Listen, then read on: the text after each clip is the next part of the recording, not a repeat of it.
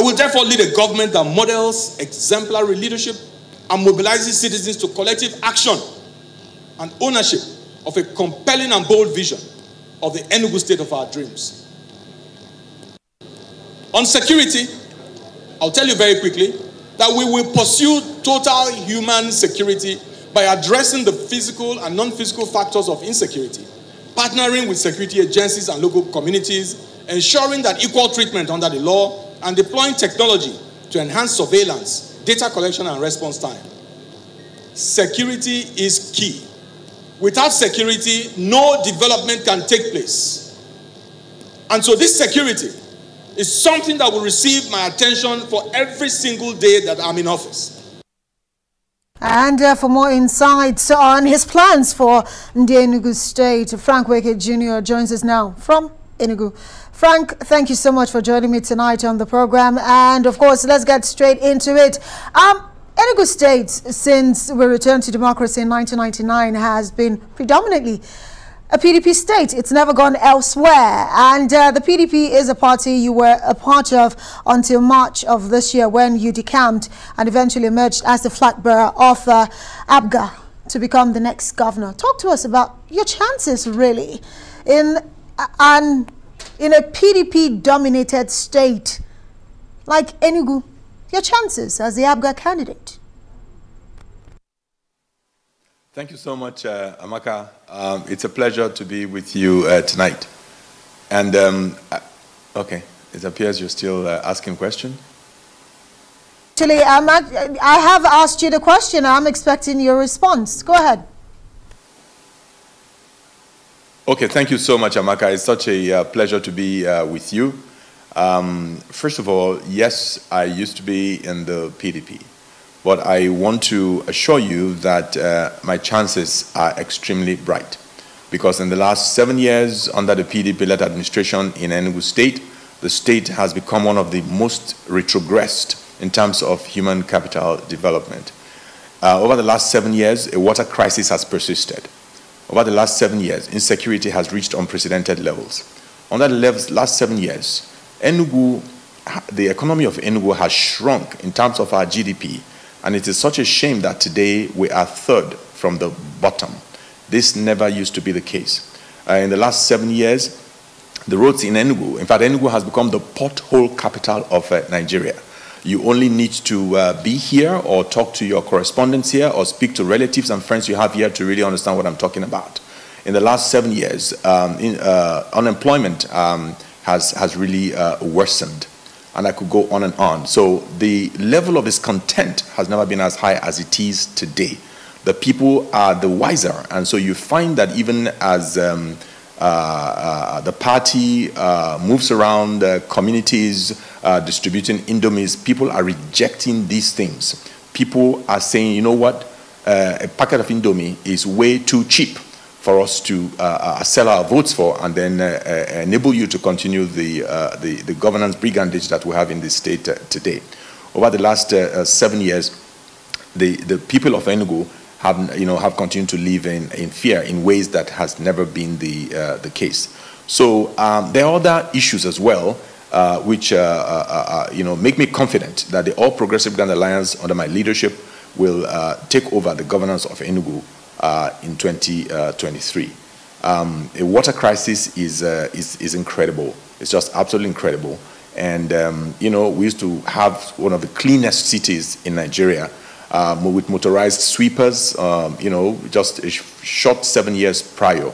But that is no longer the case. And so even as you come into the city of Enugu, as to Ugwanyama today, you'll be amazed to see refuse dump in the middle of the express road. This is what welcomes you into the city of Enugu. So the people are really, really, really, really tired. Okay. And so I'm supremely confident that we'll be elected. My party will be elected. Absolutely confident and optimistic that you'll be elected. Yes, you're even winning hearts. Looking at the fact that you have picked a woman, speaking about the entrepreneur, Dr. Edith Ugwayo, to be your running mate, that has won a lot of hearts. But, the truth is, you're not really known as a top politician in Enugu State. We know you more as a technocrat more than anything else. But the question that, people of Enugu State are asking is how you intend to convert your technical skills into governance, really, to better their lives with these 7 pillars that you have come up with that you want to transform their lives. Well, thank you so much, Amaka. I'm really happy that you know that I am not the run-of-the-mill politician, and that is really my strength. And I believe that when you talk about the run-of-the-mill politicians, you're talking about people who have no other means of livelihood.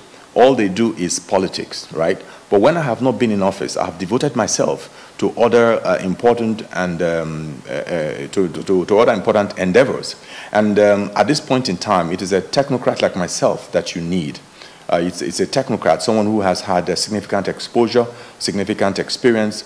I've proven myself at various stages of my political career, starting with my time as consultant to government on economic affairs in 1999, to my time as state coordinator of the Community County Council, a poverty alleviation initiative for rural communities, which saw me as the only politician today that has ever visited all the 209 communities as they then were in the state. So I understand the problems. That is, you know, I come to this party with significant experience as former chief of staff for about 2 years and about 3 months running the government house, sitting very close to a governor and then understanding how these things are run. And so I come to the table with significant experience as a member of the federal cabinet in about 3-4 ministries at a time: Minister for Youth Development, Minister for Information, Minister for Communication, Minister for Intergovernmental Affairs. And then I also come to the party with significant experience as former Director General of the Nigerian Economic Summit Group, where I cultivated extensive networks in the business sector, and then also really helped to advise government on economic reforms, which really, you know, helped, to contribute to economic development at the federal level. So I believe that it is these skill sets which put me in the best position to become the governor and to deal with the significant challenges that confront the state. So I'm really happy that you understand that I'm not the typical run-of-the-mill politician who would have to, wait or trudge the corridors of power, seeking for appointments and things like that. No, I'm a very busy individual, and I'm very, very happy of the things that I do, even when I'm not in a political office. Right, and of course, you know, the truth is, looking at your track record is undeniable. You come with a lot of experience, but at the end of the day, one thing hangs over not just your head, but the head of the party, because as it stands, APGA still has a leadership crisis as it is. So talk to me about how, some says that this might impede your chances. So APGA, you say, is poised to win the elections, even with the crisis within the party? No, Amaka, I'm afraid I think you're in it up. That makes me laugh a bit. APGA does not have any leadership crisis. At any level whatsoever.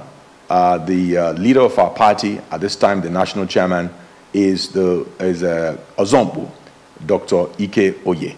And this matter has been laid to rest, and as a matter of fact, it's not unlikely that certain individuals who may have mutilated court judgment, may face criminal charges as we speak.